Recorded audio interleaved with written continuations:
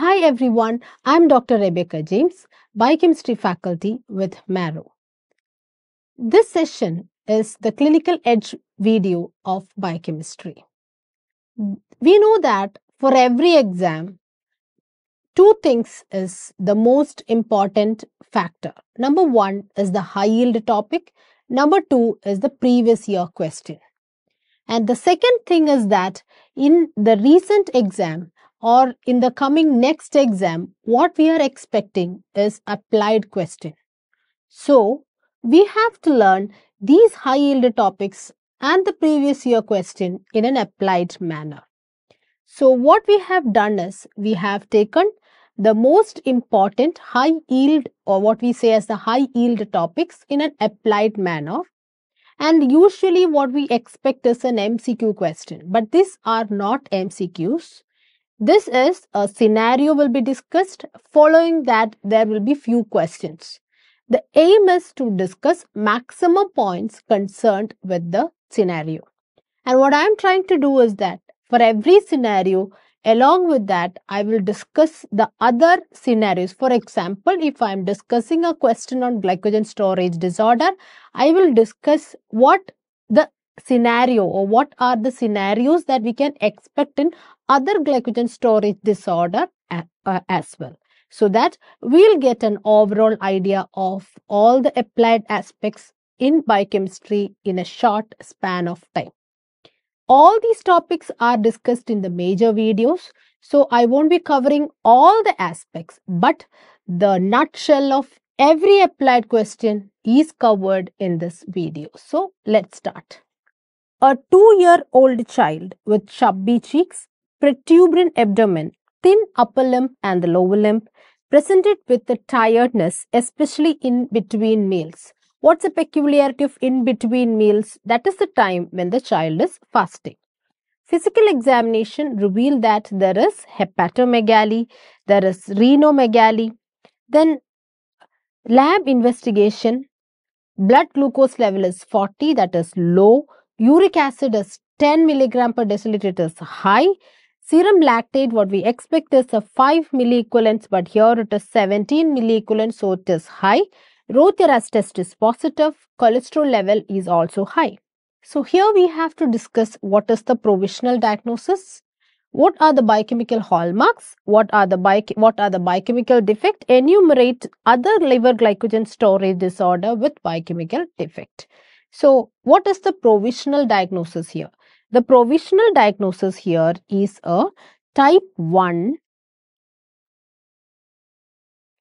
glycogen storage disorder, that is von Gierke's disease, right? So we will discuss the other aspects and then I'll come back to this question. So basically this is about liver glycogen storage disorder. What's the function of liver glycogen? The function of liver glycogen is to provide a source of blood glucose. We know that. So if there is any problem in associated with the liver glycogen metabolism, then the source of blood glucose in early fasting is affected. So that child is having features of hypoglycemia, especially during fasting. So that is the first thing. Then the next aspect of any liver glycogen storage disorder is hepatomegaly. The hallmark or the classical picture of any storage disorder, we know that most of them have visceromegaly. So in the liver glycogen storage disorder, we expect a hepatomegaly in every liver GSDs. So if I'm saying every liver GSD is having hepatomegaly, is there any GSD with no hepatomegaly? In fact, it is not a GSD, but it is classified under GSD, and that is no hepatomegaly. It is type 0 glycogen storage disorder, which is a defect in glycogen synthase. Okay. So coming to the other, what we can see is that the liver glycogen storage disorder, generally there is hypoglycemia in between meals or in the fasting stages. So liver GSDs are of mainly type 1, type 3 and type 4 and type 6. Okay. So we know that the type 1 is otherwise called as von Gierke's disease. What is the additional visceromegaly that you can see in von Gierke's disease? There is renomegaly. There is renomegaly. Okay. What is the defect in biochemical defect in von Gierke's disease? It is glucose 6 phosphatase. Glucose 6 phosphatase. Then comes the type 3, which is otherwise Anderson disease. What is the biochemical defect here? A, B, C, D, right? So this is branching enzyme. Okay. Now in the type 4, which is the Curies disease, the enzyme defect is debranching enzyme. In Hertz disease, it is hepatic glycogen phosphorylase. So these are the enzyme defect.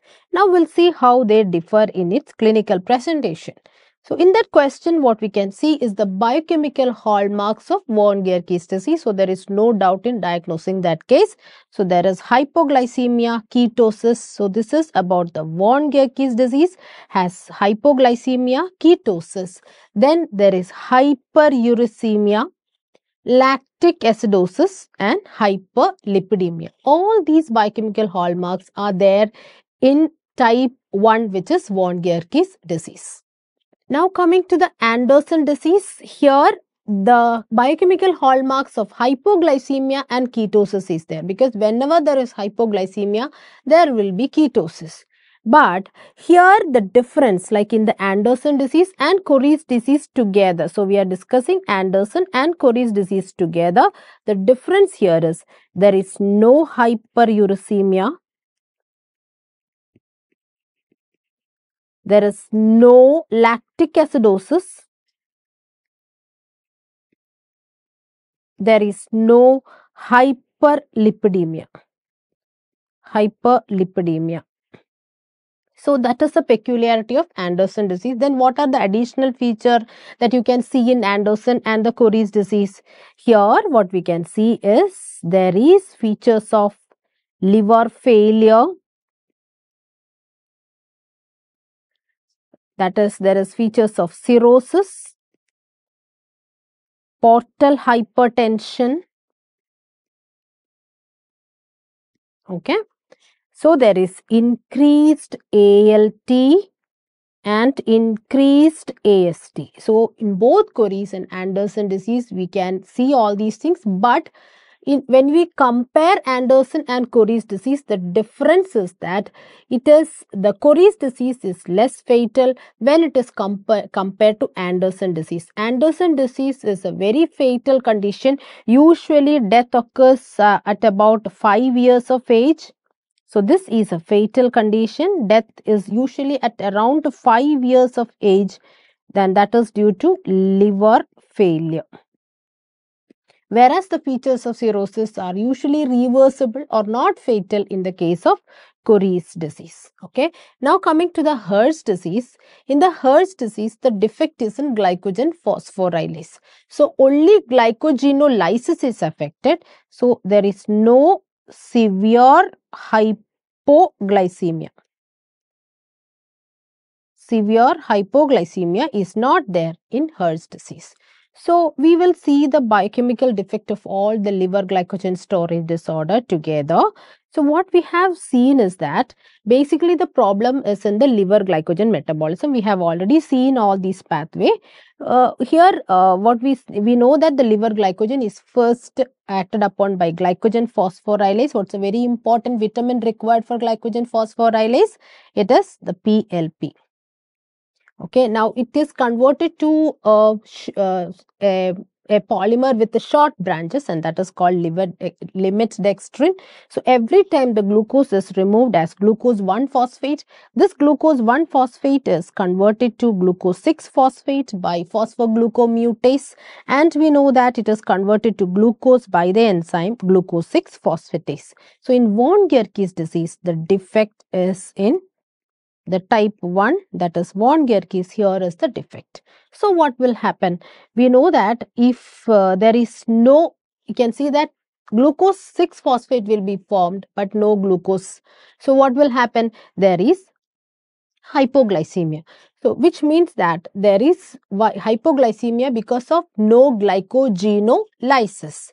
Now, if glycogenolysis is not able to support the blood glucose, what is the next source of blood glucose?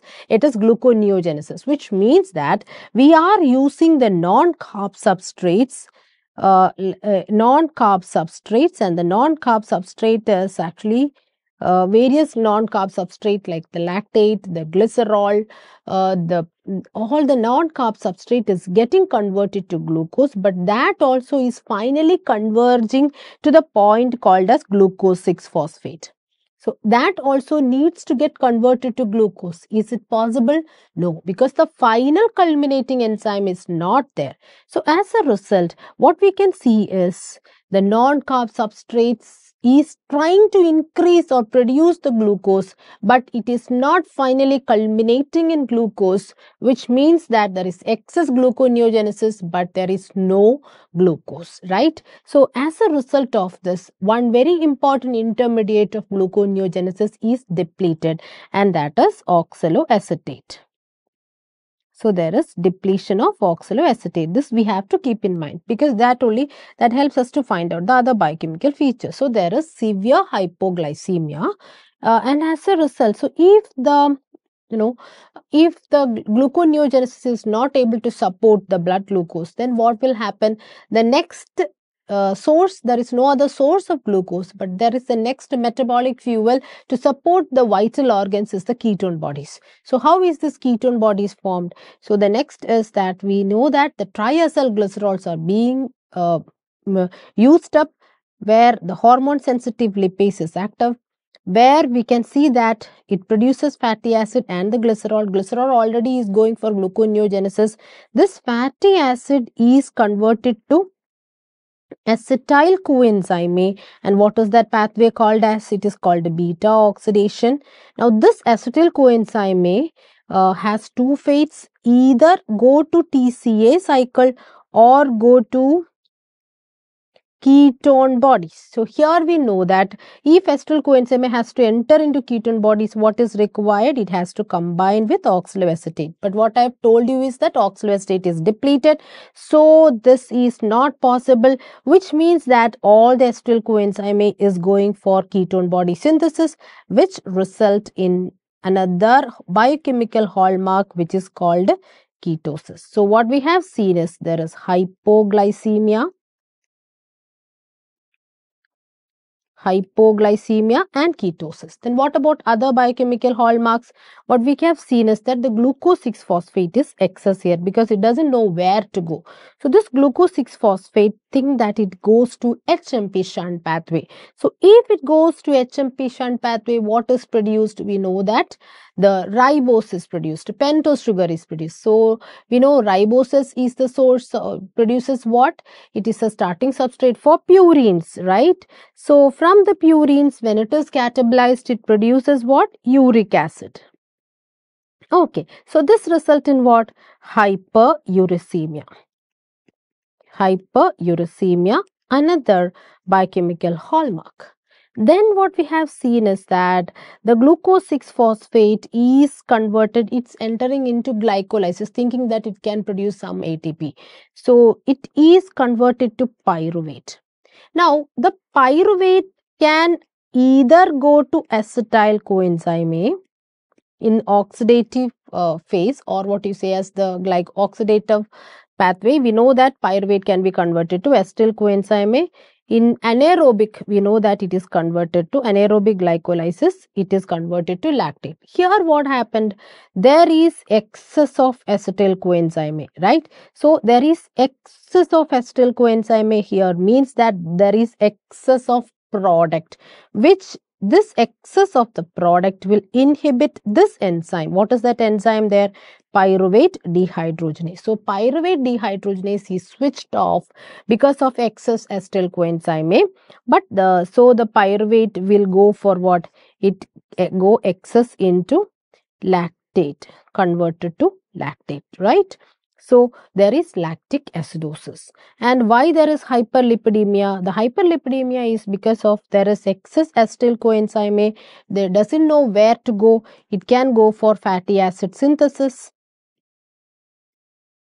It can go for cholesterol synthesis, and there is hyperlipidemia. So these are the biochemical hallmarks of type 1 glycogen storage disorder. Now we'll go to that question once more, where we can see the provisional diagnosis in that case was type 1, where all the biochemical hallmarks are there. You can see there is hepatomegaly, renomegaly, hypoglycemia, hyperuricemia, lactic acidosis, ketone bodies, hyperlipidemia. So all the features are there. Then biochemical hallmarks we have discussed. What is a biochemical defect also we have discussed. And we have just discussed the other liver glycogen storage disorder. So a scenario if it is coming in other liver glycogen storage disorder also I have explained along with the discussion of this question. So let's go to the next question. So this is about a 16-year-old student presented with lethargy and high-colored urine, especially during workout in the gym. The physical trainer checked his blood glucose level during the symptom using a glucometer. It was found to be very low because he is feeling tired whenever this person is doing some workout. So he went to a physician for further workup. An enzyme was found to be defective. So what is the probable diagnosis? What is the biochemical defect? And enumerate other metabolic disorders associated, like almost linked to this. So we will discuss the next set of questions, that is about the muscle glycogen storage disorder. So unlike liver glycogen, muscle glycogen, what is the function? The muscle glycogen, the function is to provide ATP during exercise. That is the function of muscle glycogen. It is not a source of blood glucose during fasting. So muscle glycogen, if that is the function, if any problem that happens in the muscle glycogen metabolism, what will be affected? Exercise is the point where the symptoms are appearing. So, pain during exercise or tiredness because of hypoglycemia, because all the muscle is using the glucose from the blood. So, there is hypoglycemia during exercise. Then it is a clincher towards the muscle glycogen storage disorder. Okay, so how will you classify muscle glycogen storage disorder? We know that it is classified into with hypertrophic cardiomyopathy and without hypertrophic cardiomyopathy. So with the hypertrophic cardiomyopathy, the presentation is a bit different, where there is cardiomegaly, and cardiomegaly, there is those children is actually a severe condition. Mostly they will be hypotonic. Then there is respiration will be difficult because of the hypotonia. Even the diaphragm is affected. So there is difficulty in breathing. There is cardiomegaly, and usually the child dies at around 2 years of age due to cardiac failure. Right. So you got a hint. This is about type 2 glycogen storage disorder, and that is Pompey's disease. It is a lysosomal storage disorder. Only LSD in the GS glycogen storage disorder is the Pompey's disease. So here the acid maltase or acid alpha 1 glucosidase enzyme is defective. So it's a peculiar enzyme, a special enzyme where a few amount of glycogenolysis is taking place in the lysosomes, which is affected here. So glycogen is not able to lyse. So what will happen? The glycogen get accumulated in the lysosomes. The lysosomes is getting distorted, it is getting damaged, and that is how Pompey's disease. Right. Now we go to the other one, which is not a fatal condition but symptomatic. So without hypertrophic cardiomyopathy, so we won't expect a hypotonia, we don't expect a cardiomegaly here. So here they usually present with the tiredness during exercise. Okay.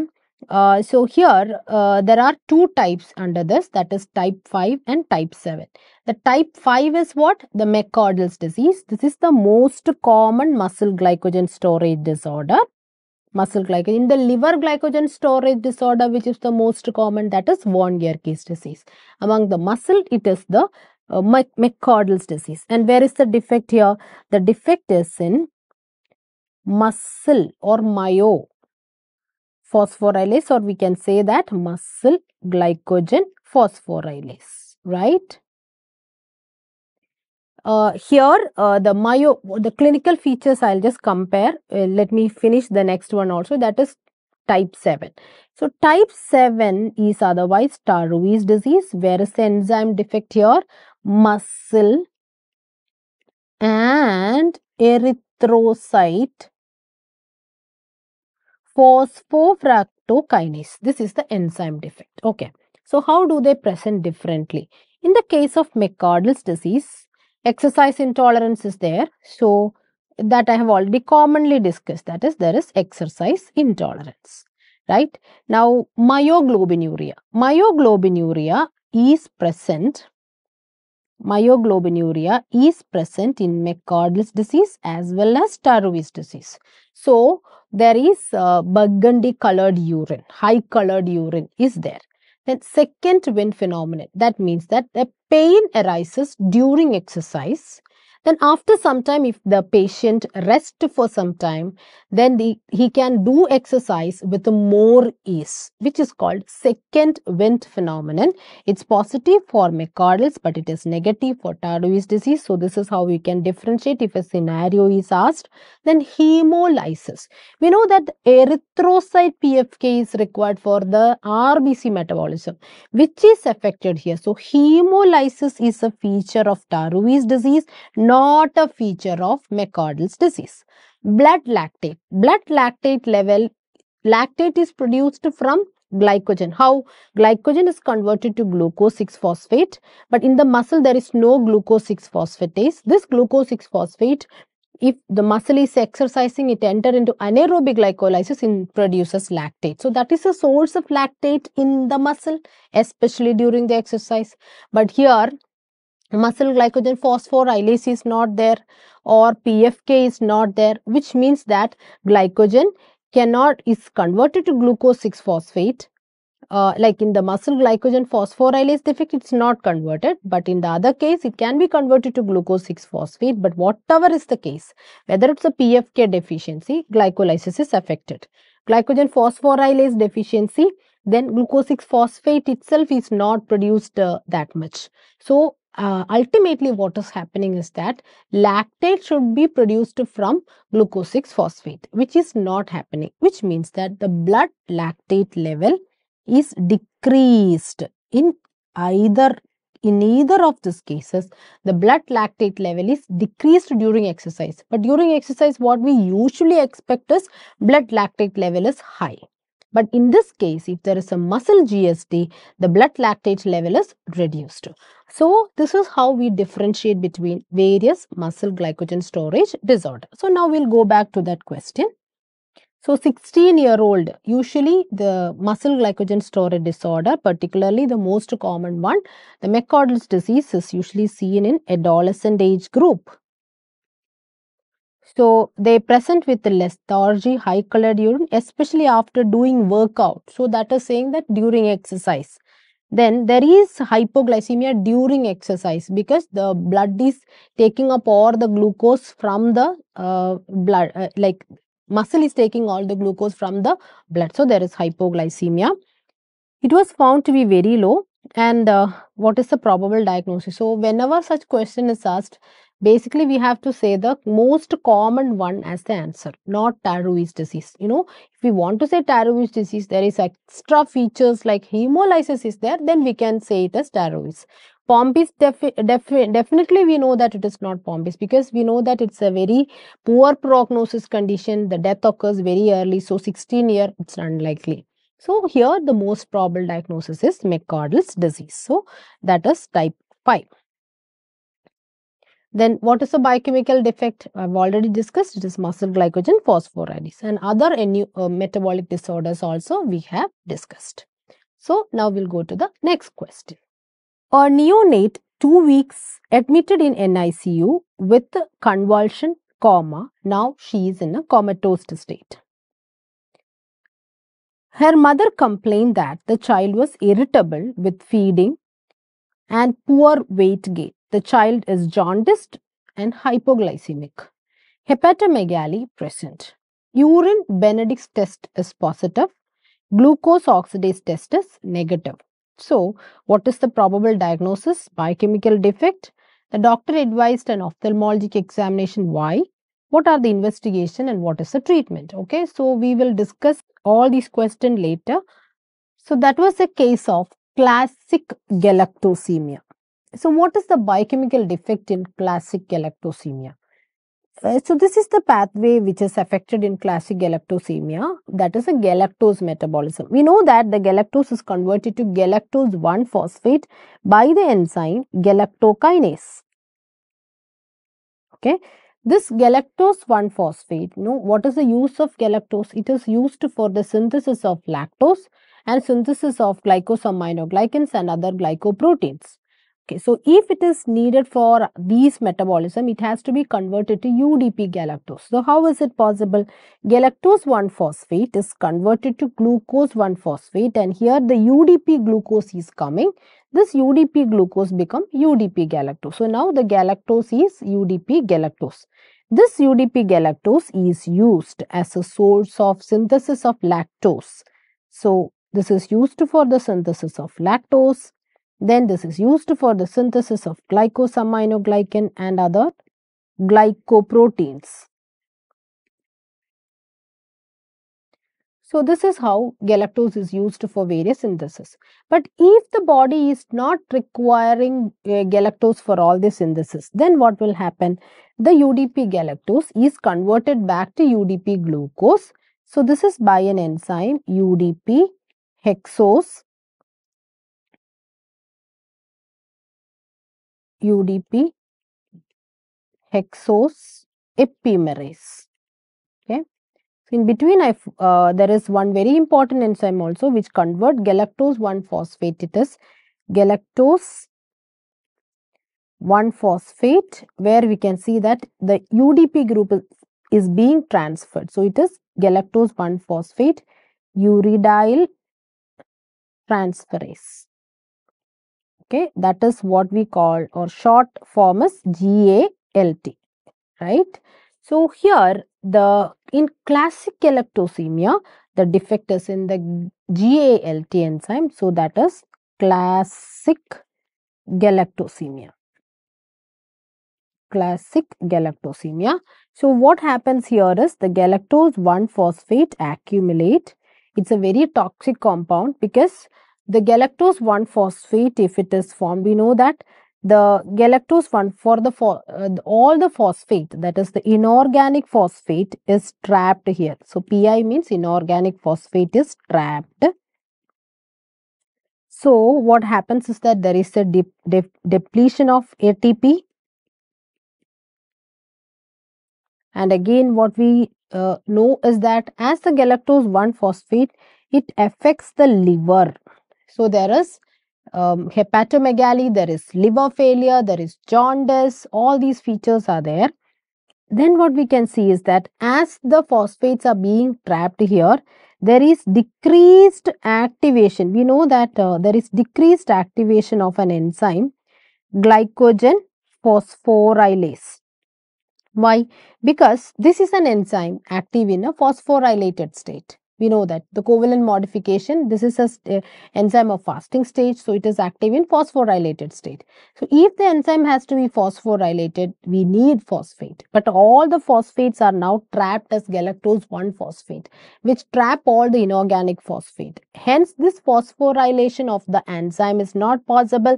So there is decreased glycogenolysis. So what will happen?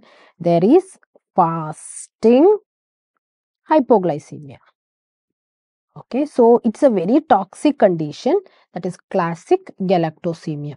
The liver is affected, then glycogenolysis is affected, all the features are there. Now, the next thing is that what are the other galactosemias? There are other non-classic galactosemia. Number one is a defect in galactokinase. It is a benign condition unlike classic galactosemia.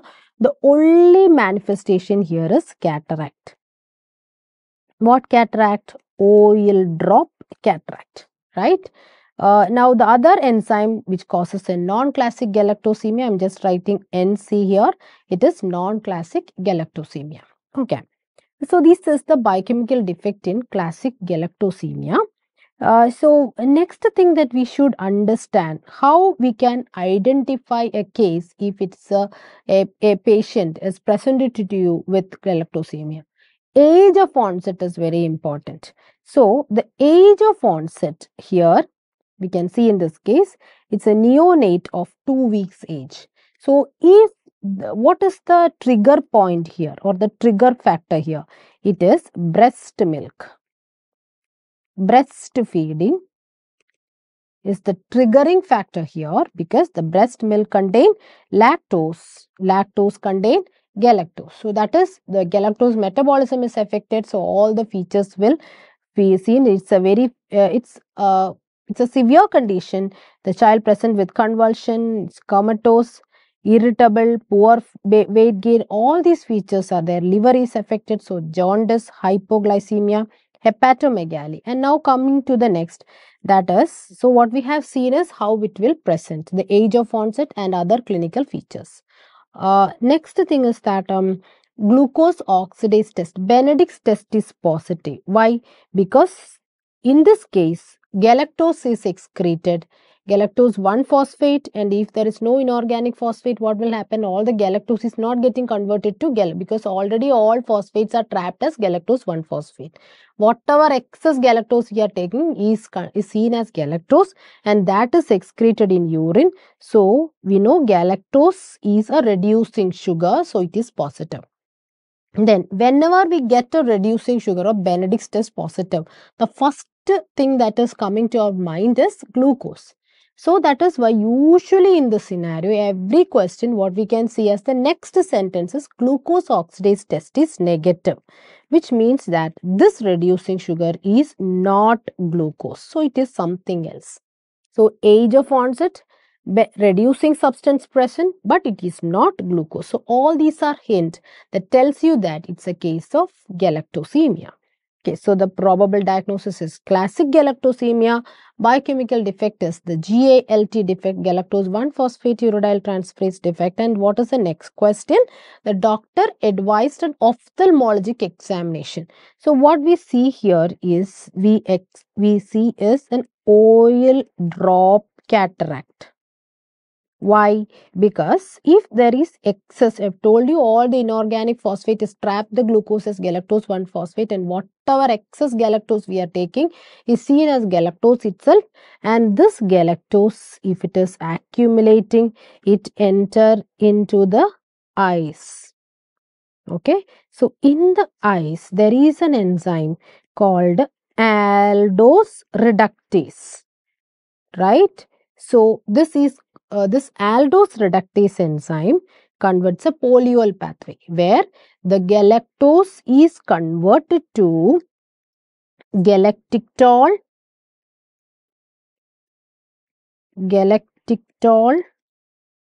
or dulcitol. Fine. So this galactictol or dulcitol is the one which causes oil drop cataract in galactosemia. So I will show you another scenario which is almost similar to this, but it is not galactosemia. So that is this scenario, that is, you can see that in this case, an infant of 6-month age. It's not a neonate of 1 week or 2 week, it's 6-month age. Similar features with vomiting, seizures, lethargy, feeding difficulty, poor weight gain, all the features, hypoglycemia. Benedict's test is positive, glucose oxidase test is negative, all the features are there. Here the difference is there is no cataract. In the question that I have given prior or as a question is also no cataract, because but the doctor has advised to do a ophthalmologic examination. In this case, there is no hint that suggesting of a ophthalmologic examination, or it's given there is no cataract like that. And again what we can see is the age of onset. The age of onset is 6 months. So what is the trigger in the 6 months so that a similar picture of hypoglycemia, liver failure, jaundice, hepatomegaly is there. So 6 months is the time when we start supplementary nutrition or the weaning.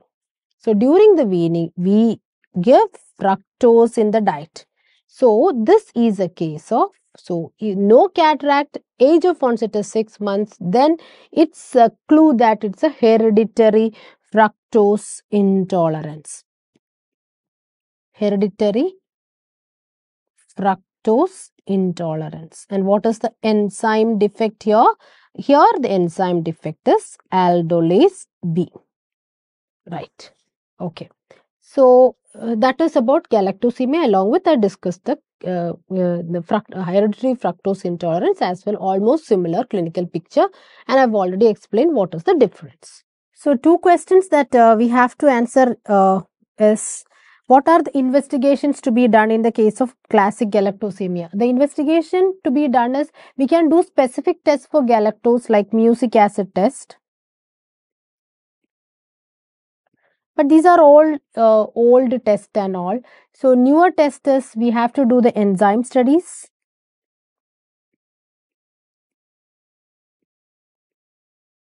And we can do the genetic mutation studies.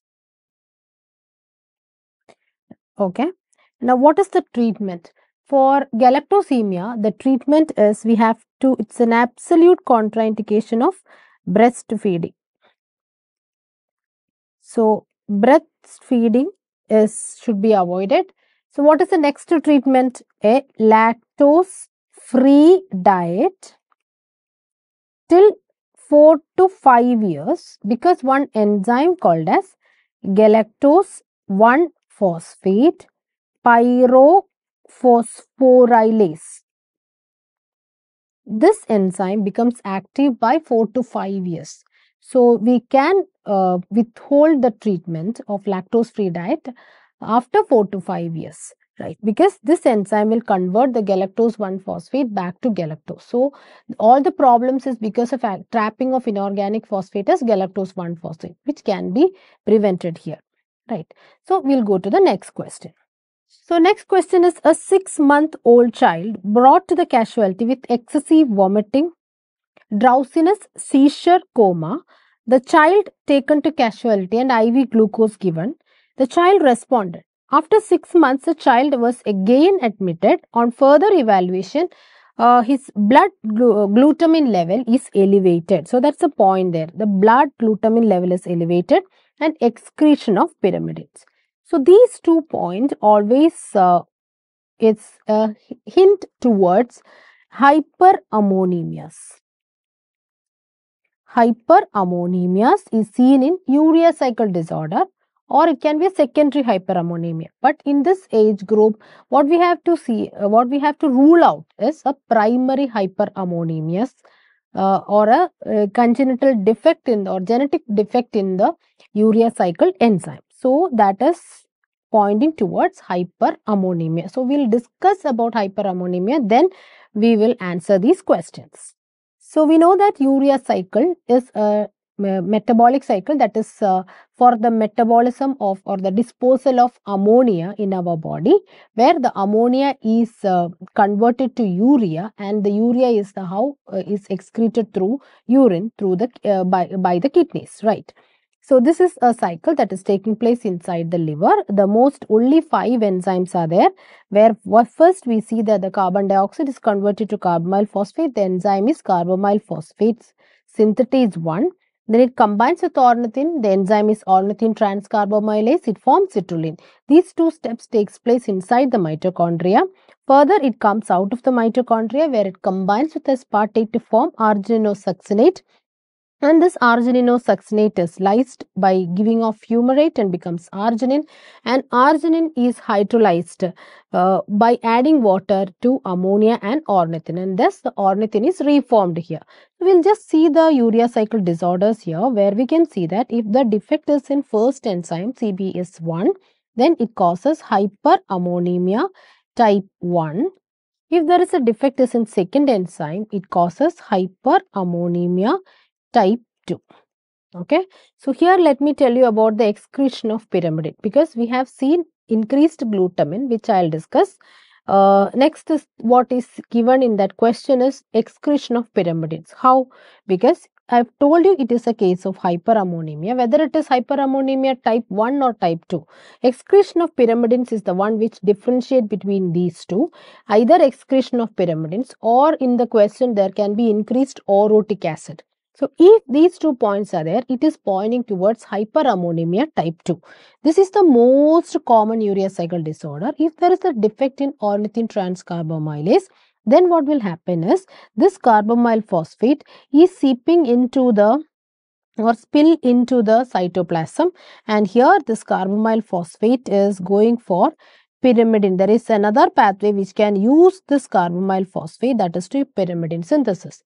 So during pyrimidine synthesis there is a one important intermediate is orotate, because it's a when it is accumulating it crystallizes. That is how it becomes important, or it becomes symptoms is because of this accumulation of orotate, right? So if there is increased orotic acid, or if there is increased pyrimidine, that is pointing towards hyperammonemia type 2, and this is the most common urea cycle disorder. It's usually seen in males because it is a X-linked partially dominant or an X-linked recessive condition. X-linked recessive, or we can say X-linked partially dominant condition.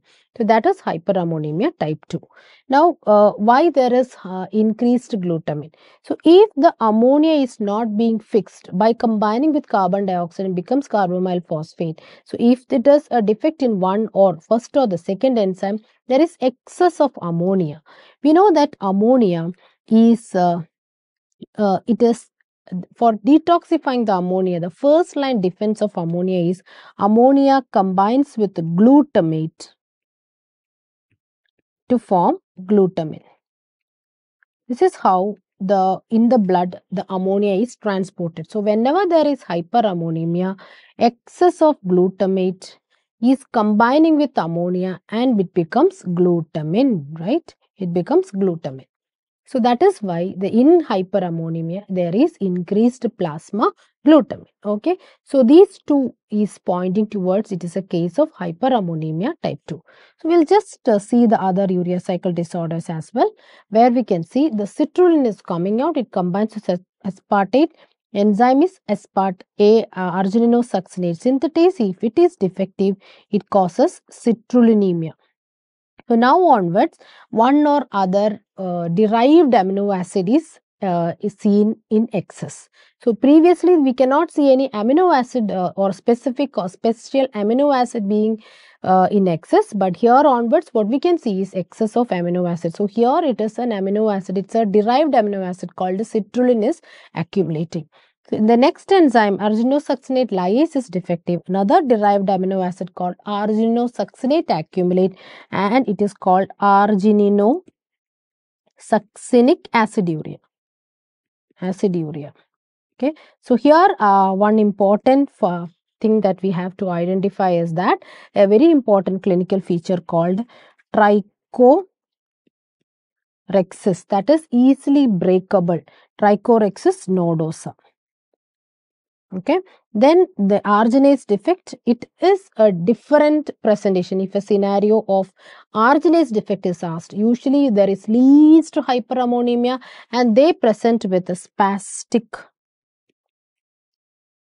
quadriplegia or paraplegia with a scissoring lower limbs, scissoring of lower limbs. So that is seen in arginase defect. Okay, so that is arginemia.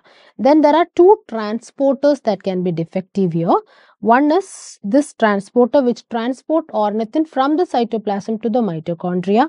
So if that is defective, it causes hyperammonemia, hyperornithinemia and homocitrullinuria syndrome, HHH syndrome. Then another transporter that is defect is here, which is called as a citrin transporter. It is a citrin citrin transporter, which is a transporter of this aspartic acid. So it is a transporter of aspartic acid. It causes citrullinemia type 2. Okay, so these are the urea cycle disorders. Uh, so first we'll see how we'll differentiate between various urea cycle disorders. Usually the age of presentation is a very young age group, that is an infants presented with vomiting, seizures, poor weight gain, feeding difficulty, feeding difficulty, convulsion, and coma. So these are the usual clinical presentation in almost every disorder in infancy or neonate. So all the features are there. Then what in the investigation, what we can see is that there is blood ammonia level elevated, or sometimes it can be blood glutamine level elevated. So it says that ammonia is elevated. Then arterial blood gas analysis, if we are seeing, you can see either pH is increased or it can be normal, because respiratory alkalosis is a feature of urea cycle disorder. So respiratory alkalosis. So then pH is elevated or normal because of compensation. Then what we have to do is the specific amino acid elevation. So specific amino acid elevation branch can be either positive or negative. That is, if there is specific amino acid elevation, or there cannot be any specific amino acid elevation. So specific amino acid elevation is from citrulline onwards. So citrulline can be elevated. So then that condition is called citrullinemia. Ornithine can be elevated, then that is triple H syndrome. Argininosuccinic aciduria. If argininosuccinate is elevated, if there is arginine elevation, that is argininemia. Okay, so that is one branch. So if there is no specific amino acid elevation, then what we have to look for is plasma orotate level. Plasma orotate level can be plus or minus. So if there is excess plasma orotate, it means that it is hyperammonemia type 2, and the other one is hyperammonemia type 1, right? So this is how we differentiate between various urea cycle disorders. So going back to the question, what we can see is almost all the features of urea cycle disorder. Blood glutamine level elevated, pyrimidine, so that is hyperammonemia type 2. Biochemical defect is an ornithine transcarbamylase defect. Investigation, I have already told you, arterial blood gas analysis, blood ammonia level, specific amino acid elevation, all these can be looked for. Then other metabolic disorder also we have discussed. Okay, now we go to the next question. So the next question is, a 2-year-old mentally retarded child brought to pediatric OPD with complaints of agitated behavior, peculiar mousy odor or smell. So fair skin and the hair was blonde. So that itself tells you, or it is a hint, so that it is a case of phenylketonuria. Then how it is different from albinism? In albinism, there is no mental retardation. Number one.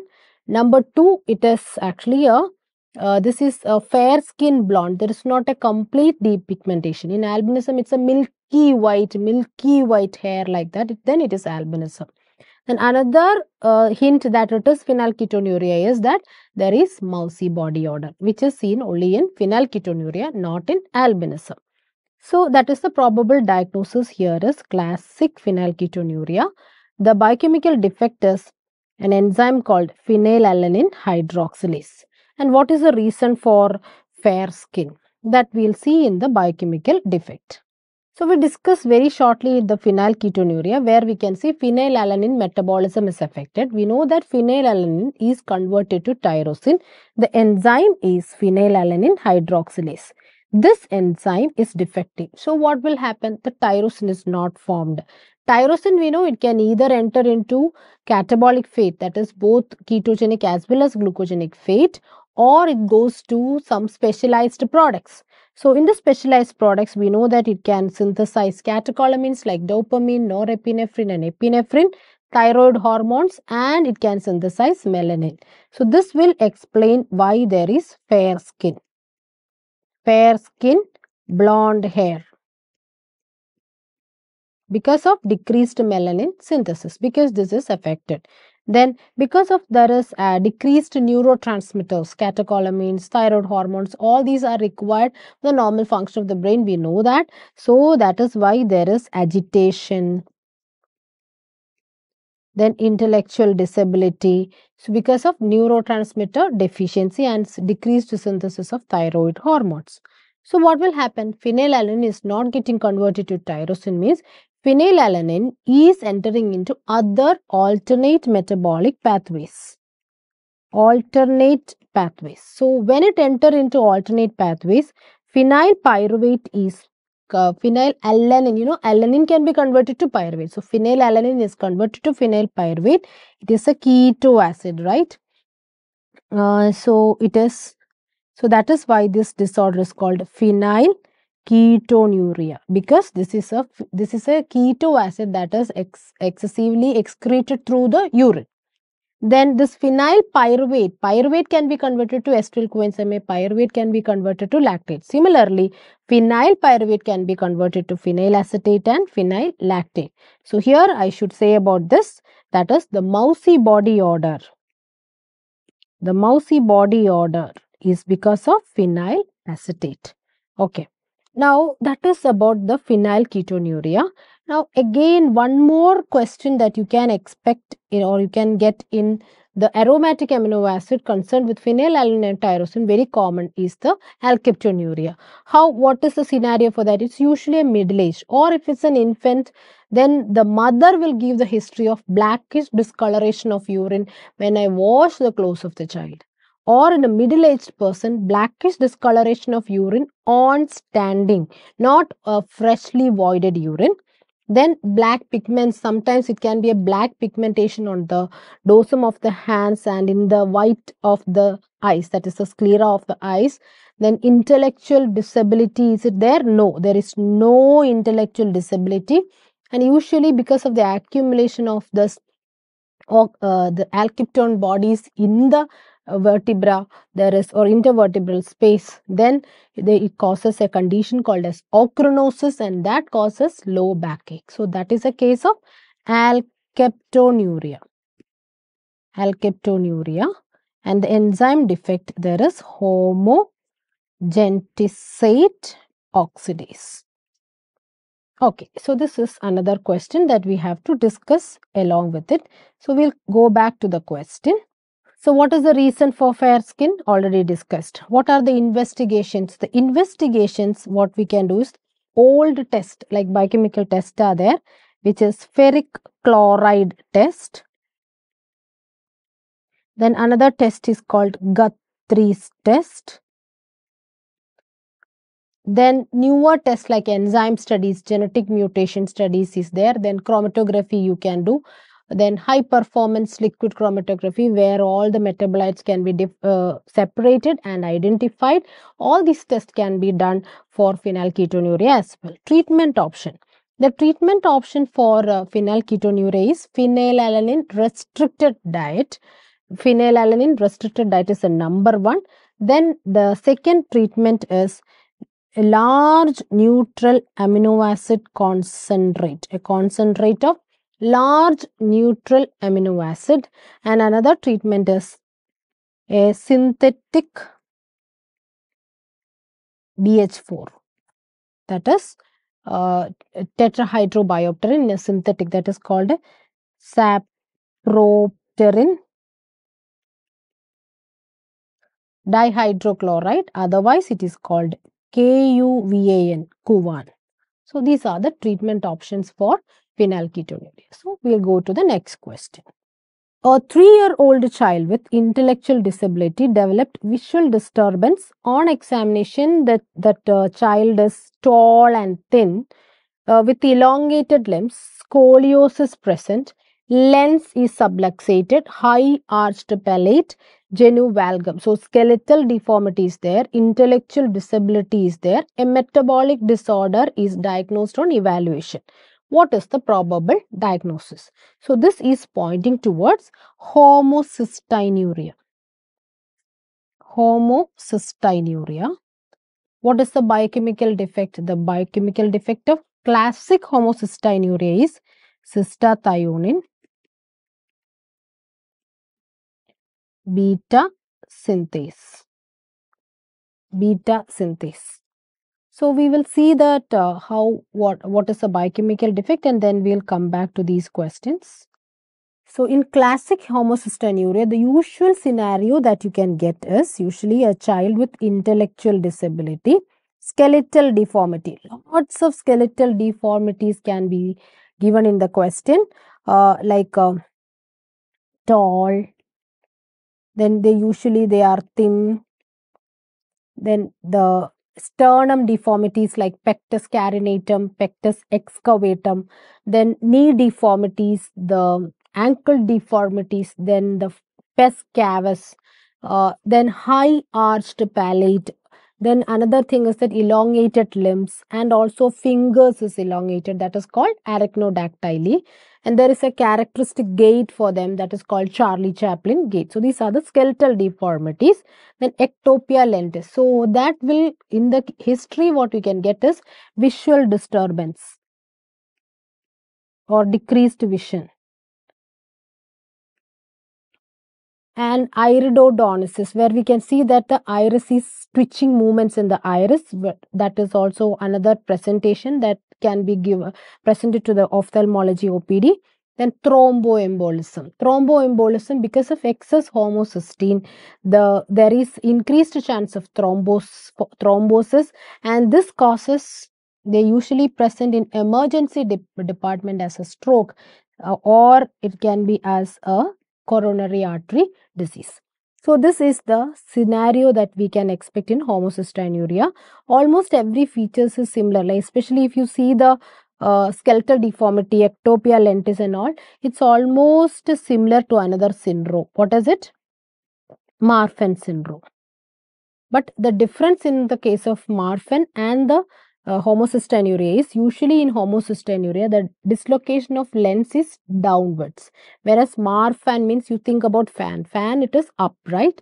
So Marfan, the dislocation of the lens is towards up. So that's one difference. And intellectual disability is usually not seen in Marfan syndrome, but in homocystinuria there is intellectual disability. Thromboembolism also you can see in Marfan syndrome. So what is the biochemical defect here? Biochemical defect is in the metabolism of sulfur containing amino acid. I have already given that sulfur containing amino acid metabolism here. You are all aware of it. I just tell you where is the defect in this. The first defect is, we know methionine is converted to S-adenosyl methionine, later to homocysteine. Homocysteine can combine with serine, that is by the enzyme cystathionine beta synthase. So it becomes cystathionine and cysteine and homoserine. So the defect is in cystathionine beta synthase. So what accumulate? Homocysteine accumulate. And what is the deficient amino acid here? Cysteine. There is decreased cysteine level, and this causes classic homocystinuria. Classic. Whereas the non-classic homocystinuria can be of two defects. Either the defect can be in the formation of, like this is non-classic is in the branch where, or in the part where homocysteine is converted back to methionine by adding a methyl group. So for that we need two vitamins, tetrahydrofolic acid, that is folate or B9, and B12. So if there is a methyl B12 formation defect, or if there is a formation defect of N5 methyl THFA, so N5 methyl THFA formation or methyl B12 formation defect, it causes non-classic. So in non-classic, the difference is that the cysteine level is normal, but here what we can see is methionine is not formed. So there is decreased methionine, but cysteine level is normal. This is how we differentiate between classic and non-classic. So that is about the homocystinuria. Now in this, how we investigate this case? In investigation, there is a test which is called cyanide nitroprusside test. through site test. It is biochemical test. The newer test, of course, it is the mutation studies, enzyme analysis, then high performance liquid chromatography, where the metabolites can be separated and analyzed. So all these are the investigation. Then what is the treatment? In the case of classic homocystinuria, what we can give is we have to supplement cysteine, because cysteine is not formed here. Supplement cysteine. So second is vitamin B supplement, either B6. It is the most important. The primary one is B6, because the cystathionein beta synthase, the coenzyme form B6 is the one which is the vitamin required for cystathionein beta synthase, or B12 and B9, because all this helps in the conversion of homocysteine either to cystathionein or to methionine, because homocysteine accumulation is the problem. Then another treatment is betaine. It is trimethyl glycine, where it has methyl group. So this methyl group will methylate the homocysteine and get converted to methionine. So methionine accumulation is not problem. Homocysteine accumulation can be prevented. So for that we give betaine. So these are the treatment option. Now in the sulfur containing amino acid, apart from homocystinuria, one more scenario that we can expect is a case of cystinuria. So cystinuria is usually given like cystinuria. What we give is a transport defect, causes excretion of cola in urine. What is cola? It is cystine. It is not cysteine. It is cystine. Two cysteine joined together is cystine. Okay, so cystine is excreted, ornithine is excreted, lysine and arginine. So these are all dibasic amino acid. So the defect is in a dibasic amino acid transporter. So if any hint like this is there, it's a case of cystinuria, where cystine or INE is excreted, not EINE. Cystine is not the one that is excreted. Remember that.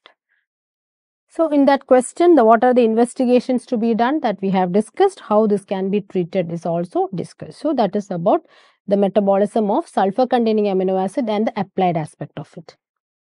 Now going to the next question. An infant normal at birth developed poor feeding, vomiting in the first week of life. Later became lethargic, seizure developed. Baby showed boxing movement with hands and legs. The parents noticed a sweet smell of caramel in the baby. So what is the diagnosis? The probable diagnosis here is maple syrup urine disease. Okay, which are the amino acid that is excreted? So that we'll see in the biochemical defect. So maple syrup urine disease, the most important thing is the age of onset is very early in age, almost in the first week of life. They present with hypotonia, with bouts of hypotonia. That is why this boxing movement, or sometimes it can be given as a cycling movement or kicking movement like that. So another thing is that, as usual in any case of a child that is presenting in a very early age, they present with feeding difficulty, poor weight gain, lethargy, convulsion, coma. So that is here also. Plus, what we can see is usually a smell of burnt sugar, which gives you a hint that it's a case of MSUD, or a caramel odor, or a maple syrup odor. Right. So this is how it presents. And what is the biochemical defect here? It's a defect in the metabolism of branched chain amino acid. So very shortly, if we are discussing, the branched chain amino acid is converted to branched chain keto acid by transaminase. The next enzyme is the one which is defective here, which converts the keto acid to an acyl, corresponding acyl. So what is the branched chain keto acid dehydrogenase? It is a multi-enzyme complex with three enzyme activities are there. The first is, it is a branched chain decarboxylase, BCK, branched chain decarboxylase, dihydrolipoyl transacylase and dihydrolipomide dehydrogenase. These are the three enzyme activities. Now, these three enzymes is coded by a gene. Like the first enzyme is coded by two genes, one alpha and one beta. The second enzyme is coded by a gene called, this is called E1 alpha, and the second is E1 beta. The next is a gene called E2 gene, and the third enzyme is by a E3 gene. Okay, so if there is a defect in E1 alpha, it causes type 1A MSUD. If there is a defect in 1 beta, it causes type 1B MSUD. Here, if it is a defect, it causes type 2 MSUD. Here, it is type 3 MSUD. These are the types of MSUD. So, what will happen if there is a defect in this branched chain keto acid? It can be any of this gene defect. It can be any of this MSUD. But whatever is it, branched chain keto acid is not getting converted to acyl coenzyme A. So, what will happen? This is accumulated. So, this is excreted in urine. So, this branched chain keto acid is excreted in urine, and that is the one which gives Rotheras test positive. And another test is dinitrophenylhydrazine test. DNPH test is positive. And what are the amino acid, that is other amino acid that are excreted? As the branched chain keto acid is excreted, there can be chances that branched chain amino acid is also excreted in urine, that is VIL or LIV. Which are they? They are the valine, isoleucine and leucine. So, these are the amino acid that are excreted. Okay. So, we will see that question. So, this is a case of MSUD, where we can see the amino acid that are excreted in the urine of the baby are the branched chain amino acid, that is leucine, isoleucine and valine. So, going to the next question. A chronic alcoholic developed dyspnea, swelling of legs. On examination, heart rate is increased. Chest X-ray showed cardiomegaly. To rule out a vitamin deficiency, which investigation has to be done? So, this is a case of high output cardiac failure causing or vitamin deficiency that affects the heart. What is that called as? It is wet beriberi. Wet beriberi. So, in this case, what we can see is high output cardiac failure, cardiomegaly is seen, and usually what is the importance of alcoholic there? You know, alcohol inhibit the absorption of a vitamin called vitamin B1, that is thiamine. So, this is a case of wet beriberi because of thiamine deficiency. So, what is the investigation that we have to do if there is a thiamine deficiency? It is erythrocyte transketolase. This is the enzyme activity that we have to see in B1 deficiency. So, we will just see which are the other questions that we can expect in B1 deficiency. So, B1 is thiamine. The active form is thiamine pyrophosphate or thiamine diphosphate. The source is very important because that can be given as a hint in the scenario. That is very important is the grains, that is the wheat and other cereals. So, in the cereals, especially in the aleuron layer. So, in the question, usually it is given that the patient consuming polished rice. So, in polished rice, unlike parboiled rice, in polished rice, the aleuron layer is lost. So, a patient consuming lot of polished rice will be there in the history. Then, what are the enzymes that you can give us, which all enzymes are affected? So, you should be knowing what is the coenzyme activity of thiamine.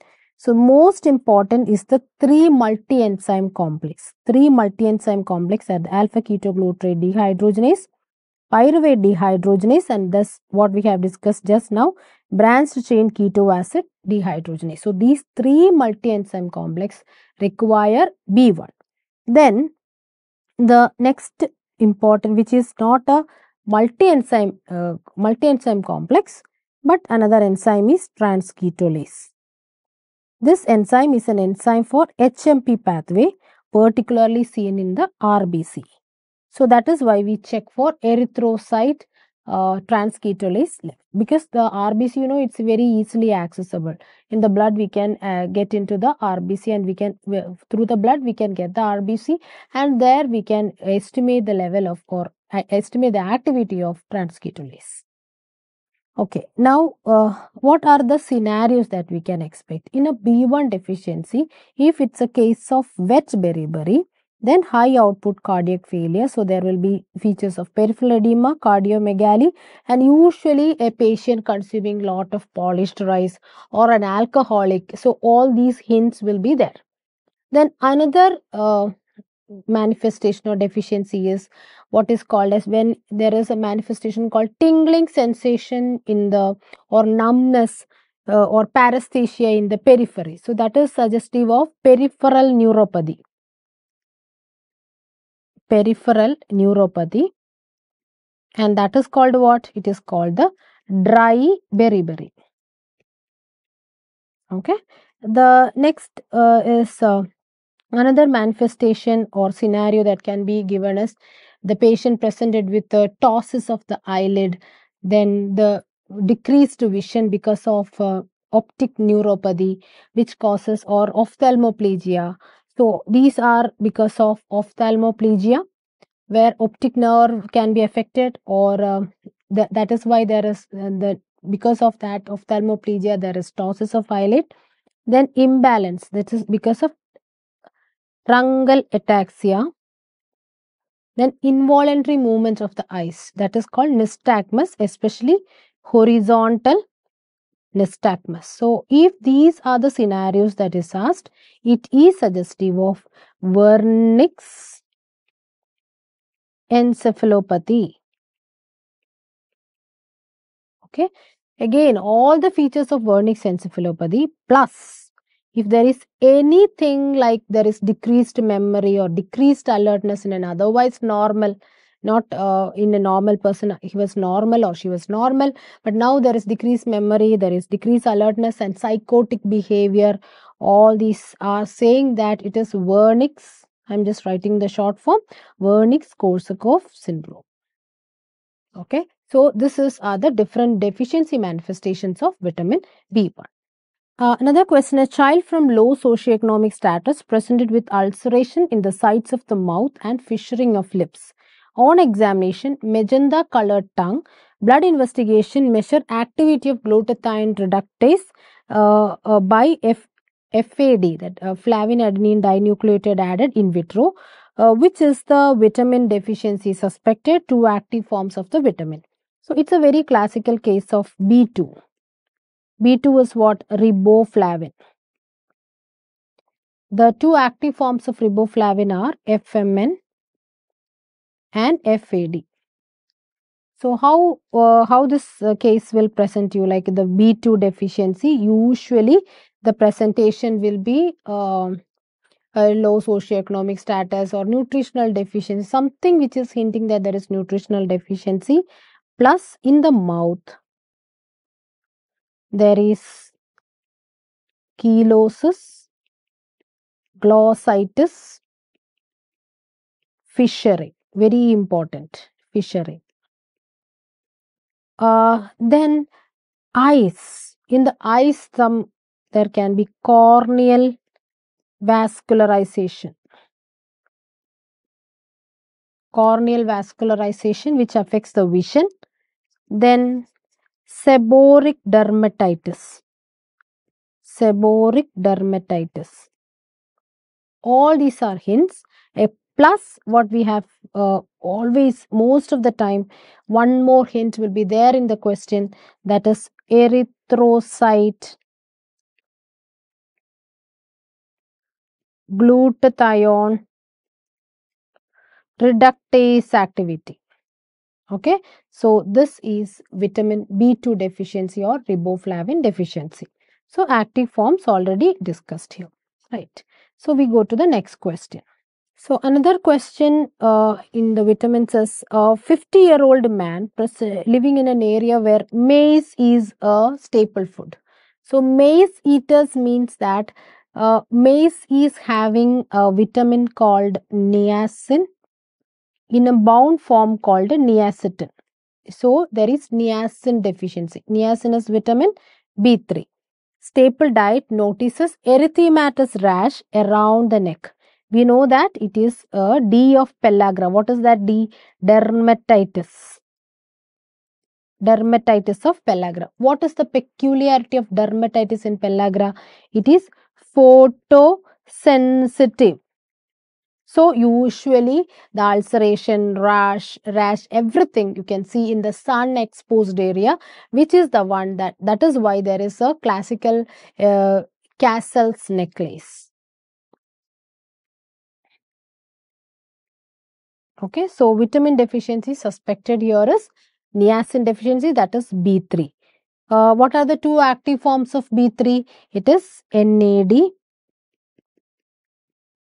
and NADPH. NADPH. Then how diet influences vitamin deficiency? Diet usually two staple diet can cause niacin deficiency. One is maize or corn. Maize or corn. Why? Because it is found in a bound form. Next is jowar or otherwise sorghum, sorghum, just different ways, different people will pronouncing in different way. I just say sorghum, sorghum or jowar. If it is in this case, what's the problem is it has high leucine content, jowar. So this leucine, there is a problem. This leucine inhibit an enzyme called quinolinate phosphoribosyl transferase, QPRTase. This enzyme is required for the conversion of tryptophan to niacin.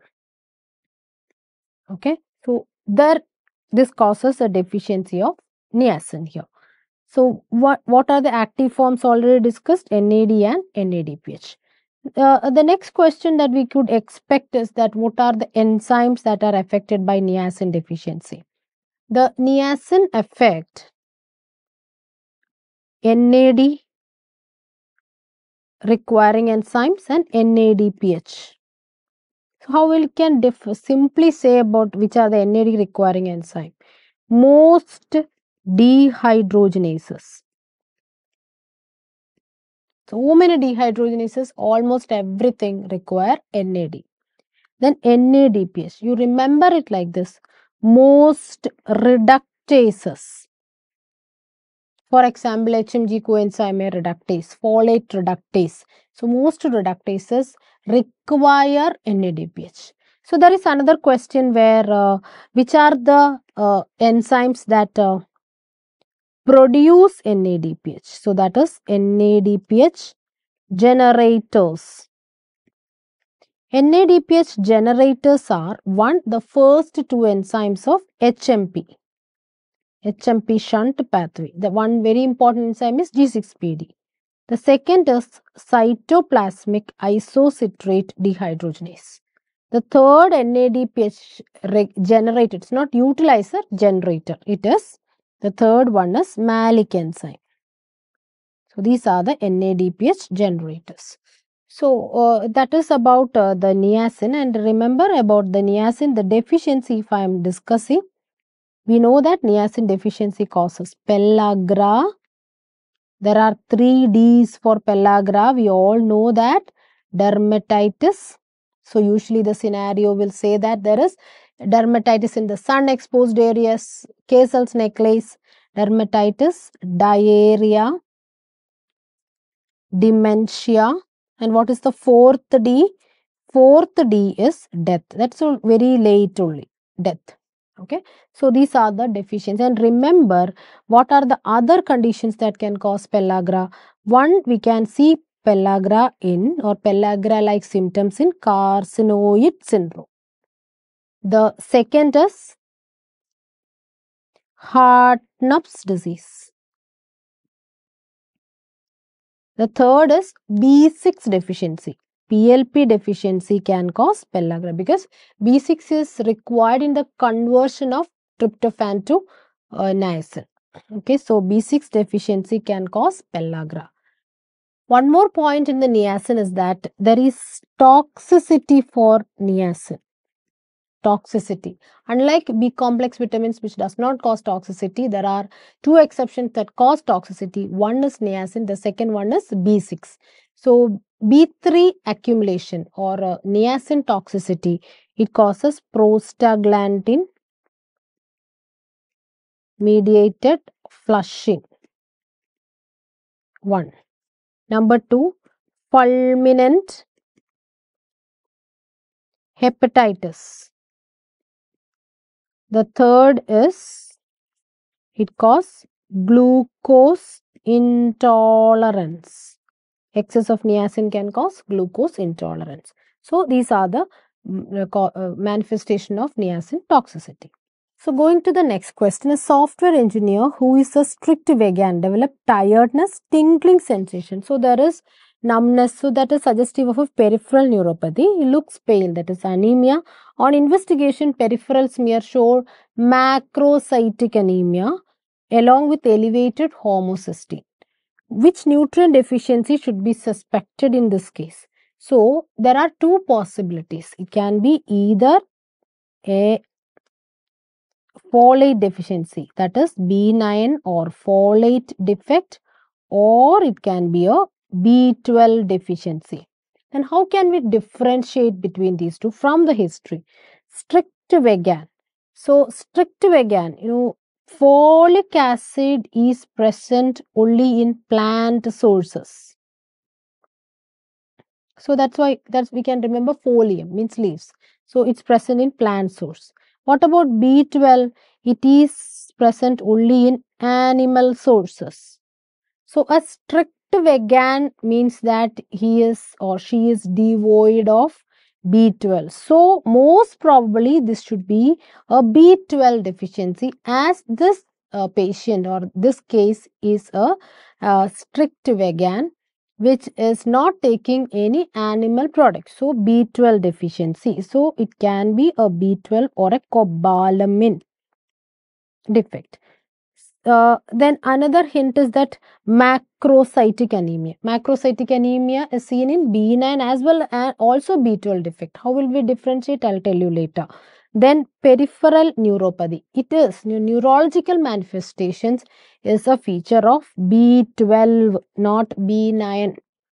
Then elevated homocysteine. Homocysteine is seen in both B9 and B12. So if you consider all these together, most probably it should be a cobalamin deficiency. So how will you investigate this case? I'll come to that. How can you differentiate between these two? So we'll just in short discuss about B9 and B12. So folate, B9, B12, cobalamin. The source I've told you, it is the B9, the source is leafy vegetables most commonly. B12, it is the animal products, animal sources. So strict vegan, the deficiency will be in the B12. Strict non-vegetarian, the deficiency is in B9. Active form of B9 is THFA. Active form of B12, there are two active forms, methyl B12 and edo B12. So these are the active form of B12. Now why there is deficiency manifestation? Both together we know that both causes macrocytic anemia. There can be megaloblastic anemia. Megaloblast means that it is seen in bone marrow. Macrocyte means it is seen in the peripheral smear. So macrocytic anemia or megaloblastic anemia. Here B9 and B12 together comes in a reaction called a homocysteine getting converted to methionine. The enzyme is homocysteine methyl transferase. We have already seen this. So if there is a B12 deficiency, what will happen? If there is a B12 deficiency, the methyl THFA is not getting converted to tetrahydrofolic acid. So, there is a functional deficiency of active form of B9 due to B12 deficiency. So, we know that the THFA is required as a one carbon carrier in the synthesis of purine, in the synthesis of thymidine, all these. Uh, so, purine, thymidine and all is required for the purine and pyrimidine is required for what? DNA synthesis. So, if DNA synthesis is affected, then nucleocytoplasmic disproportion is there, which lead to megaloblast or macrocytes in the peripheral smear or megaloblast in the bone marrow. Okay. So, that is why. So, B12 and B9 both deficiency can cause macrocytic anemia. Then what is peculiar or how will you differentiate it from B12? One from history and another is that there are certain biochemical markers, biomarkers for B12 deficiency. That is, if there is a B12 deficiency, it can be methyl B12 or ado B12. So, in methyl B12, if it is defective, then one enzyme it affect or it helps is the homocysteine methyl transferase. So, that we cannot differentiate from B9 because in both these cases, there is, so if there is B12 or B9 deficiency, there is accumulation of homocysteine because that is there required together. What about the ado B12 or adenosyl B12? That is required for another enzyme which is called methyl malonyl coenzyme mutase, which convert methyl malonate to succinyl coenzyme. So, if there is a defect here or if there is this due to B12 deficiency, if this enzyme activity is affected, then there is accumulation of methyl malonic acid, right? So, this methyl malonic acid, if it is accumulating, if there is serum methyl malonite is excess, it's a biomarker of, there is, it's a biomarker of B12, right? Not seen in B9 defect. So, this is how we can differentiate between B9 and B12. So, if methyl malonic acid is accumulated, it adduct or bind with the myelin basic protein. So, this we causes finally demyelination. Demyelination. So, this demyelination will affect the peripheral nerves as well as the uh, posterior column and all. So, there is or because of this there is neurological deficit which manifests as subacute combined degeneration. It's a seen only in B12 deficiency. So, that's how we can differentiate between these two. So, how can you differentiate? Already I have discussed. So, we go into the next question. A 6-year-old boy presented to ophthalmology OPD with a whitish raised lesion in the eye. On history taking, mother revealed that the child has difficulty in seeing, especially in the dark. On treatment, there was dramatic improvement in the child, which is the vitamin deficiency that was suspected here. So, we know that it is a delayed adaptation to the dark, that is delayed dark adaptation, which causes night blindness or nyctalopia. It is seen in, we all know it is a vitamin A deficiency. So, what are the deficiency manifestations? So, vitamin A deficiency can affect the skin or the eyes. So, first we'll see the eyes. The first earliest manifestation is the loss of sensitivity towards the green light, which usually the patient will not present. I cannot see green light. It won't be presented to you. Usually, the first presenting symptom will be, even though it is loss of sensitivity to green light, what usually present to the clinical department will be poor vision in the night. So, nyctalopia or night blindness. Then you can see that the dryness or itching in the eyes because of conjunctival cirrhosis. Conjunctiva is cirrhosed or a dryness of the conjunctiva later affect the cornea. So, corneal cirrhosis, then that can lead to ulceration in the cornea and total degradation of the cornea causes keratomalacia. So, these are the manifestation in the eyes. Now, in the skin, what we can see is the keratinization, excess keratinization and epithelial metaplasia, where what we can see is that there is a plugging of adnexal glands in the skin, which causes follicular hyperkeratosis. So, if there is follicular hyperkeratosis, there is what we can see is raised lesion or papules on the extensor aspect, especially, which is called as the phrynoderma, otherwise the Todd skin. So, these are the common clinical presentation that we can see in a vitamin A deficiency. And I should say about one thing, that is what is given in the history also. The child is having a whitish raised lesion in the eyes. You all know what is it. What is it? It's a case of that is what is called as a Bitot spot. Bitot spots. Okay, there is a WHO classification also for the vitamin A deficiency, which you should be learning. So these are how it's very easy for you. So what are the manifestation we have seen? Elaborate briefly about its metabolism. So that I will discuss. So vitamin A has three forms: retinol, retinal, and retinoic acid. The retinol is required for reproduction. Retinal is the one which is required for vision, and retinoic acid for growth and differentiation. Growth and differentiation, that is retinoic acid. Now, what we can see is that considering its metabolism, plant sources and animal sources are there for vitamin A. So, that is from the intestine, it is carried in the chylomicron as retinyl esters. Now, this chylomicron go into the deposit it in the liver. In the liver, it is stored as retinyl esters, and it is stored inside the perisinusoidal cells or the ito cells. Now, once when the body require vitamin A, it is carried in the blood by certain transport proteins. Which are the transport proteins for the vitamin A? That is transported as retinol by the retinol binding protein and transthyretin. Now, this is the one which transported to the target organs like the skin, the eyes, etc., where it is doing its function. So, this is very shortly about the metabolism of vitamin A.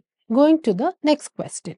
A 3-year-old child who is reluctant to eat any fruits presented with bleeding gums and reddish spots in both the legs.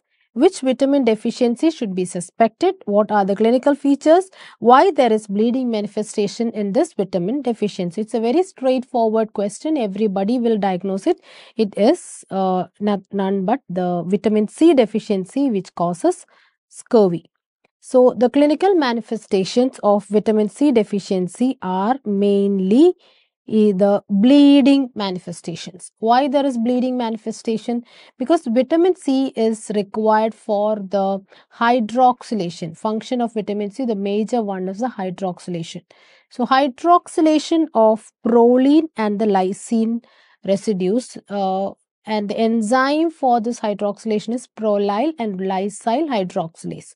So, if that is affected, remember what happens? The collagen formation. What part of which stage of collagen formation is affected?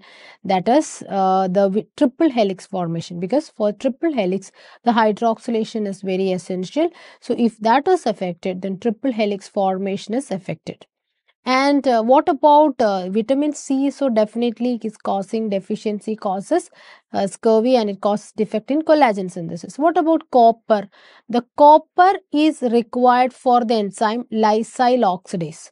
Lysyl oxidase causes oxidative deamination of this hydroxylysine as well as the lysine residues, which is required for covalent cross-link. So copper is mainly required for the oxidative deamination by the enzyme lysyl oxidase, and that is required for covalent cross links.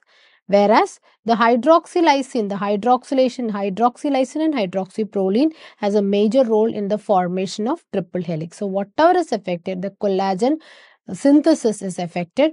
So that is why there is bleeding manifestations. Okay, so the bleeding manifestations can be in the in the form of petechiae, in the bleeding gums, small hemorrhages in the underneath of the nails, which are called as splinter hemorrhages, then hemarthrosis, so many bleeding manifestation. And remember, if the deficiency of vitamin C occur less than 6 months or in the infants, then it causes Barlow's disease. Then it is called not scurvy, it is called in infants, it is called Barlow's disease. So, discussing the next question, a 3-year-old child presented to pediatric OPD with bone pain, protruding abdomen. So, there is visceromegaly is there and there is bone pain. She has no mental retardation. On examination, she is pale, hepatosplenomegaly, which is protruding abdomen, and bone marrow picture, very classical, where every time you can get this question. What is this? This is the crumpled tissue paper appearance that we see in Gaucher cell. Okay, so this is a case of Gaucher's disease, which is coming under sphingolipidosis. Sphingolipidosis. Lipidosis. So, sphingolipidosis is a lysosomal storage disorder, and this is the most common lysosomal storage disorder. And what is that disease called as? This is called Gaucher's disease. Gaucher disease. Okay. What is the, we will just see all the sphingolipidosis together. So, all sphingolipidosis is defect in the degradation of sphingosine containing compounds. That's a basic defect. So, among this, the most common one is the Gaucher disease. These children, they don't have mental retardation, but there is visceromegaly. So, how will you differentiate between various sphingolipidosis when a question is asked? So, that is what is covered in this algorithm. So, the first thing that we have to check is the look for in the history is cherry red spot. Cherry red spot is a classical of almost every sphingolipidosis. But there are 3 sphingolipidosis where there is no cherry red spot. Actually, 2 sphingolipidosis. One is actually plus or minus, may or may not be. So, we will see that group. First, we will see which are the sphingolipidosis with no cherry red spot. They are Gaucher disease, Fabry's disease, and I have told you there is one more which is plus or minus, and that is Krabbe's disease. Okay. Now, how will you differentiate among these 3? So, next what you have to look for is the visceromegaly. So, if visceromegaly is present, then it is in favor of Gaucher disease.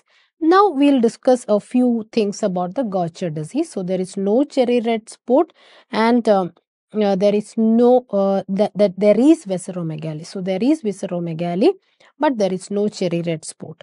So, in this particular case, one more feature very characteristic is there is no mental retardation. Okay.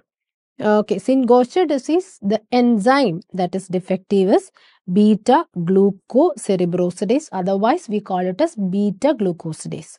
So here beta glucocerebrosidase is defective, so glucocerebroside accumulate especially in the extraneural tissue. So there is no neurological manifestation and there is no intellectual disability. But bone marrow is affected. So when bone marrow is affected, the blood cell formation is affected. So there is pancytopenia, which in turn causes the thrombocytopenia, and hence there is bleeding manifestation. As bone marrow is affected, there is pathological fractures of the long bones. So I've already told you there is visceromegaly. Now going to the cherry red spot is not present and there is no visceromegaly. In that comes the Fabry's disease. It's a condition that affects only males because Fabry's disease is a X-linked recessive condition. That is very characteristic. Then the enzyme that is defective there is alpha galactosidase. Okay, so and another very important feature of Fabry's disease is angiokeratoma. So, if there is male patient, there is no cherry red spot, there is no visceromegaly, angiokeratoma, and very characteristic other features are Fabry's crisis, almost similar to sickle cell crisis, where there is pain and swelling in the peripheries. Then there is a very characteristic finding in the urinary sediment, and that is Maltese cross appearance. All these are hint towards the diagnosis of Fabry's disease. So then comes the Krebs disease or the Crab's disease. In this case, what we know is that cherry red spot is plus or minus. Now about visceromegaly, what is the thing? Visceromegaly is not seen. There is no visceromegaly. Here the defect is in an enzyme called as beta galactosidase or galactocerebrosidase. Beta galactosidase, beta galactocerebrosidase. Cerebrosidase. Here galactocerebroside accumulate, especially in the neurological tissues or in the neurological tissues it is affected, and hence there is severe neurological defect in Krebs disease. So apart from that, one more important feature is that there is an inclusion body called globoid cell inclusion. Okay, so that is about the cherry red spot absent. Now we'll see which are the sphingoliprosis where there is cherry red spot. So cherry red spot present, what we have to see is there are various sphingoliprosis. Under that, next what we have to check for is the visceromegaly. So if there is visceromegaly, then it is pointing towards GM1 gangliosidosis. GM1 gangliosidosis. Here the enzyme defect is again beta galactosidase, but remember it is not Krebs disease. Galactosidase, the enzyme's name is same, but actually the substrate on which the enzyme acts is different. So GM1 gangliosidosis. There are typical features for GM1 gangliosidosis like long philtrum, frontal bossing, etc. is there, which is very characteristic of GM1 gangliosidosis. And again, one more feature that is seen in GM1 gangliosidosis is angiokeratoma. So the second one is Niemann-Pick's disease. In Niemann-Pick's disease, the enzyme that is defective is sphingomyelinase.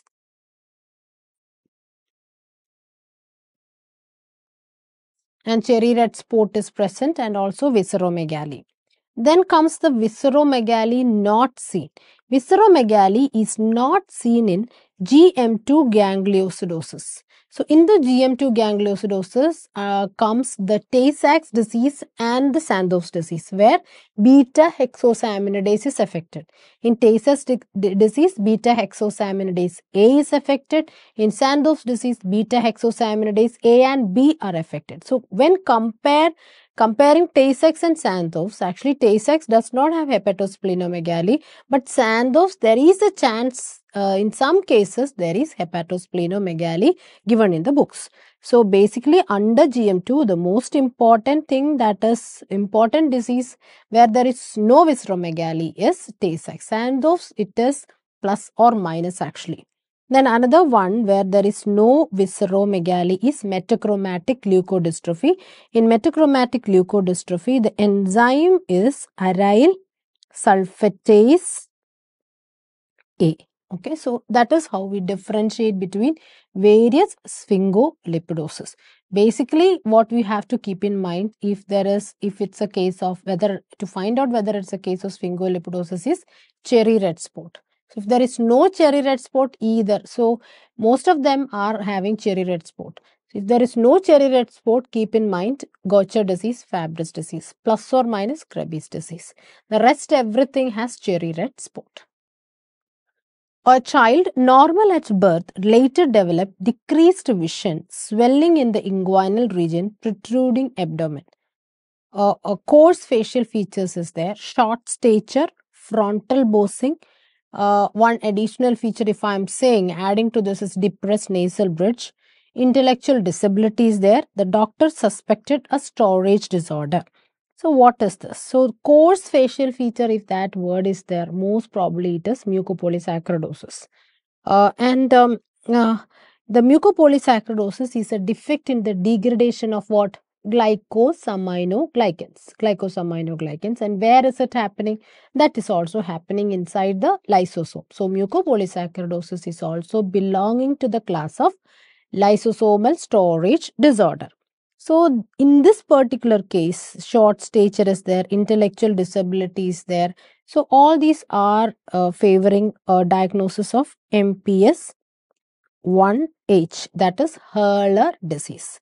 Hurler disease. In Hurler disease, the biochemical defect is alpha L iduronidase. Okay, so remember all the clinical features of mucopolysaccharidosis, like coarse facial features, then clawing of the hand, then protruding tongue because of the large tongue, then gingival hypertrophy, depressed nasal bridge, or in short what we can say is the gargolic facies. Plus, there is leukocyte inclusions, which I have detailed described in the major video. So, I am not going in detail here. But this is a very important thing. So, one case that I have given here is the Hurler disease. I'll just tell you about the most important thing, most important mucopolysaccharosis, that is must learn, where a scenario can be asked. One is the Hurler disease I have described here. All features of MPS, the enzyme that is defective here is alpha L iduronidase. Alpha L iduronidase. Then comes the Scheisse disease. In the Scheisse disease is otherwise MPS 1S. Here the difference is no mental retardation. No mental retardation. Enzyme defect is the same, alpha L iduronidase. But in Scheisse disease, it's only a partial defect. Then comes the Hunter. How will you differentiate? It is an X-linked recessive condition. So only males are affected. And hunters are males, and males have a clear vision. That is the mnemonic to learn this. So there is no corneal clouding. What is the enzyme defect here? It is alpha L iduronate sulfatase. These are the three major ones that you should be knowing. That is must learn mucopolysaccharidosis. An infant with the features of Down syndrome admitted in pediatric ward was evaluated for Down syndrome by karyotyping, but the results came to be normal. On further workup, confirmed that the case is a protein targeting disorder. So, which is a protein targeting disorder with the features of Down syndrome like mongoloid facies, then epicanthal folds, then wide palpebral fissure, the slanting eyes, every features, almost every brush field spots, all the features of a Down syndrome are there, but this is not Down syndrome. So, this is a peroxisomal targeting disorder. It is called Zellweger syndrome. Zellweger syndrome. Here, the mutation is in a peroxisomal targeting sequence called PTS is affected. So, the peroxisomal enzymes are not able to reach the peroxisome. So, defect here is there is decreased peroxisomal oxidation of very long chain fatty acids, and there is decreased alpha oxidation because alpha oxidation also takes place in the peroxisomes. So, these are the major. So, as a result, there is accumulation of very long chain fatty acid, and as the peroxisomal enzymes are not reaching the peroxisome, there is decreased biogenesis of peroxisome.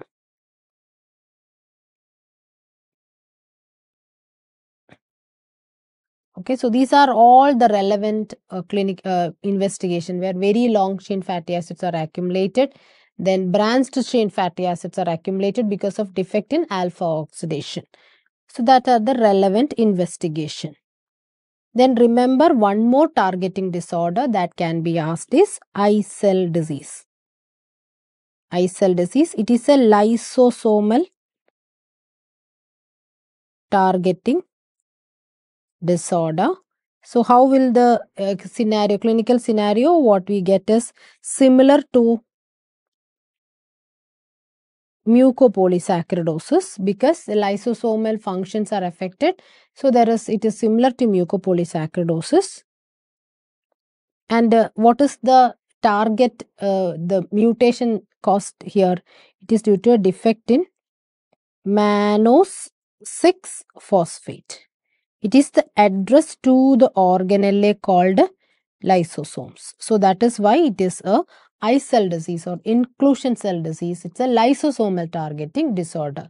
And remember one more thing, in the Zellweger syndrome, there is one more name for Zellweger syndrome which is also asked, that is cerebrohepatorenal disease. So that is another name for Zellweger syndrome. So these are the two targeting disorders that you should be learning.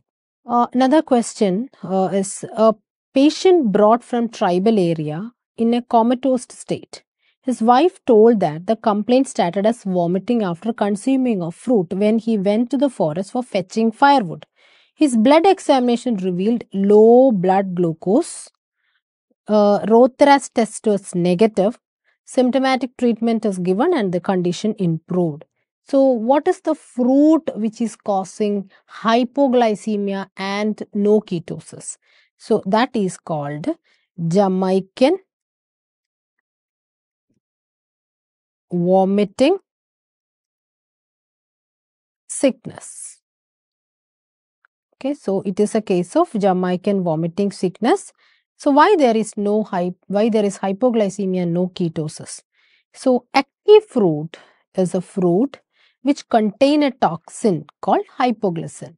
This affect the one of the enzyme in beta oxidation, that is the very first enzyme. So, beta oxidation is affected. So, if beta oxidation is affected, we know that there is decreased synthesis of acetyl coenzyme A. So, definitely there is no starting substrate for ketone body. So, there is no ketosis. Definitely, and the next important aim of beta oxidation is to provide ATP for gluconeogenesis. So, there is no ATP production. So, gluconeogenesis is affected.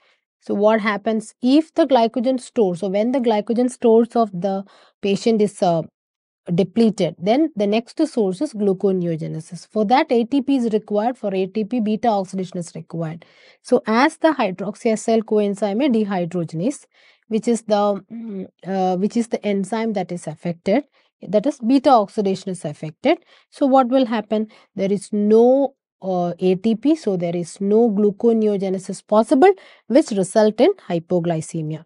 So, hypoglycemia and no ketosis, the suspicion should be a defect in beta oxidation. Not only in Jamaican vomiting sickness, one more scenario that can be asked is medium chain acyl coenzyme dehydrogenase.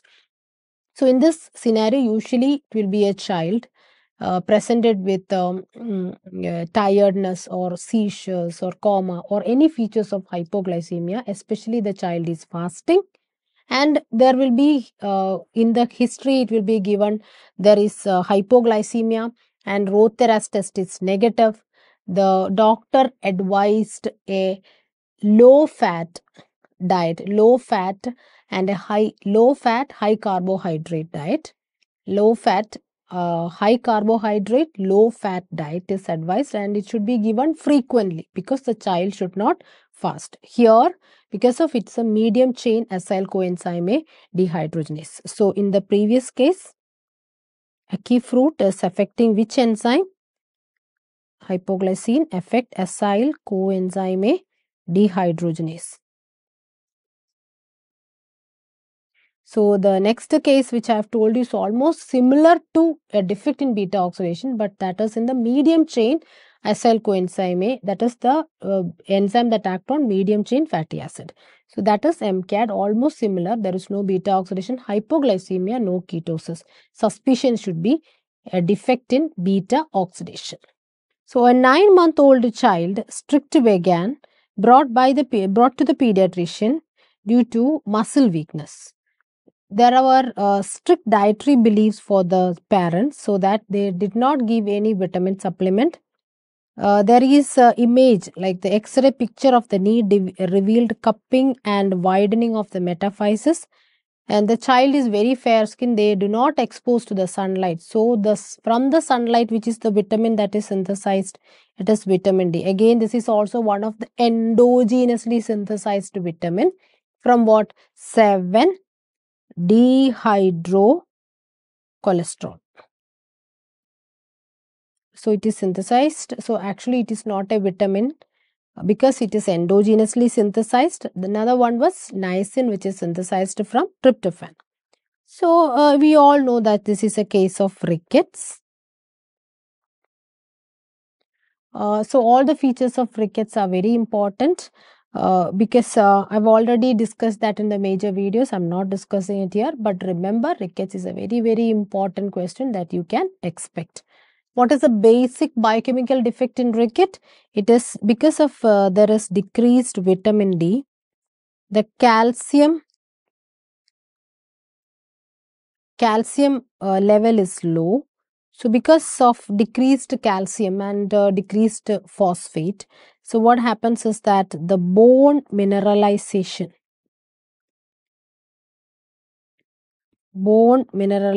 is affected.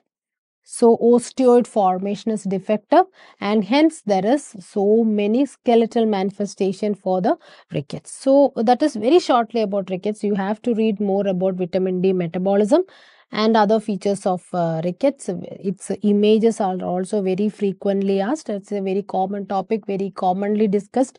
So that's why I'm not discussing in detail here. So detailed discussion is there in the major videos.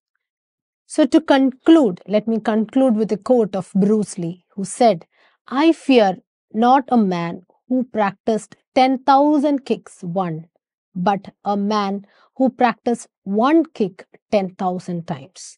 So, revision is the key to success. Revise, revise, revise. Success is yours. All the best. Thank you.